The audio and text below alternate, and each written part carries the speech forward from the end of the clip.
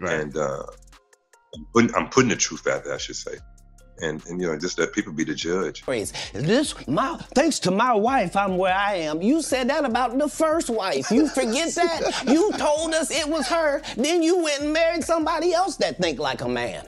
Like, what are you talking about? They think they can rewrite history. Girl, when I tell y'all that Katt Williams is determined to take Steve Harvey down, I am not messing around. He has been going back and forth trying to disrespect him, calling him a thief and all sorts of names. And with all that he has revealed about Steve, it kind of checks with whatever Steve's ex-wife Mary also exposed about him. Now, Katt has been spilling the tea on Steve in the past couple of weeks, but he is now putting his back into it big time because he has Mary out here also spilling the tea on Steve. Mary has had beef with Steve for the longest time, and it looks like things are about to get worse from here, so let's break down this drama. Steve has been in the news since the year started because of Katt Williams and his revelations, and it doesn't look like things are going to get any better for him because his ex-wife, Mary Harvey, has declared support for Katt. Now, before y'all come at Mary saying that she's a bitter ex or that she's purposely trying to start trouble for Steve, well, I here to tell you that Mary has more than enough reason to be salty at Steve because he did her dirty big time, and he almost ruined her life. Plus, she was married to Steve during the time when he did the stuff that Katt accused him of doing, so she has firsthand knowledge of the things that Steve did. For a refresher, Katt went on the Club Shay Shay podcast and he accused Steve of a lot of very interesting things, like how he has been stealing Katt's jokes for years and then turning up years later to pass the jokes off as his own. The same Steve that went to go watch Mark Curry do his whole sitcom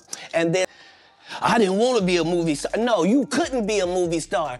There are 30,000 new scripts in Hollywood every year. Not one of them asks for a country bumpkin black dude that can't talk good, baby, and look like Mr. Potato Head. There ain't none. Katt even claimed that Steve would pretend to attend his shows to support him, but in reality, he was just there to see how many of Katt's jokes he could steal and get away with. But that wasn't all, because Katt also spilled about how Steve has been lying to fans for a long time with his grass to grace story. Now, I know that Steve wasn't always rich, but Katt claimed that Steve took it a little too far with the story of how he was living in his car and sleeping in parking lots because he was too broke to afford a place to live.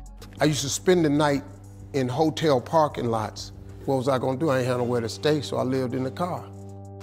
I had $35.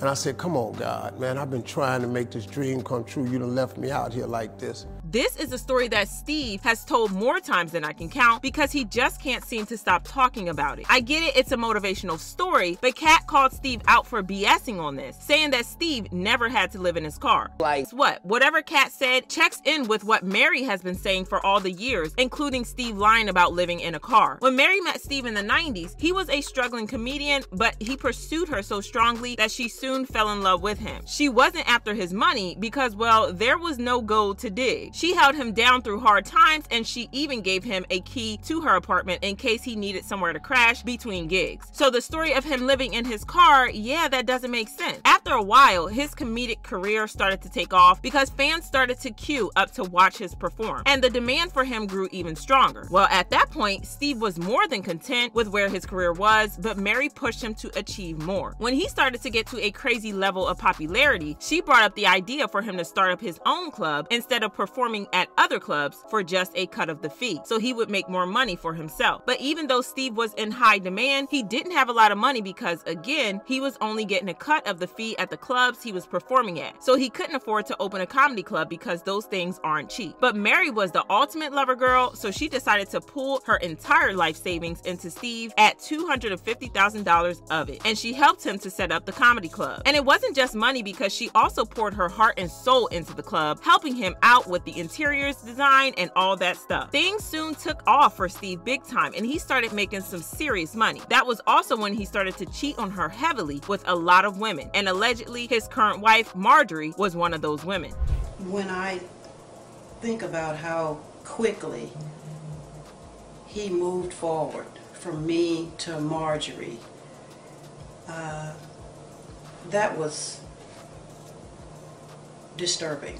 He finally divorced Mary and he moved on with Marjorie, but he did Mary dirty in the divorce. They got into a crazy legal battle, especially over custody of their son Winton, who was a minor at the time. Mary claimed that Steve was aggressive toward him, and she claimed that the divorce left her ruined because she lost everything, including her business and her cars, and she even got evicted from the home that she shared with Steve in the divorce. Even more, Steve never paid her the divorce settlement money that he was ordered to by the court. With all the emails and the text messages and the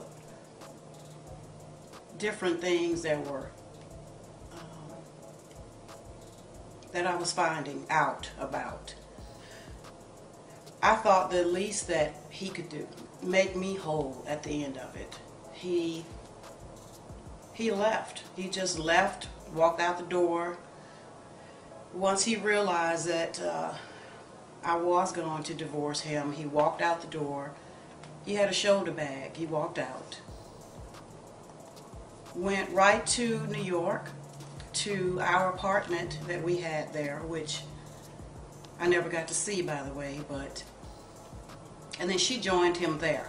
Apart from being broke, she also claimed that Steve allegedly put hands on their son, Winton, and often left him with bruises. According to TMZ, according to the kid, Steve hit him with a belt and then a paddleboard, the kind used for hazing in fraternities. According to the police report, cops took photos of the boy's injuries, showing on his buttocks and right thigh, as well as cuts on his leg. The police report says the boy told cops that it was so brutal he had trouble urinating for days. CPS opened an investigation into him, but they dropped it because apparently there was no evidence that Steve meant harm to the boy. Mary then tried to sue for custody of Winton, but again, she was broke and couldn't afford lawyers. Steve then hit her with a custody lawsuit, and with his fancy lawyers, he was able to get sole custody of the boy. According to Mary, Steve then alienated her son from her. She claimed that he refused to let her speak to her son or see him, and even worse, he badmouthed her to her son and fed him so much negativity about her that her son started to hate her. So not only did Steve leave her broke, he also stole her son from her after she helped him build his career brick by brick and poured her entire life savings into his career.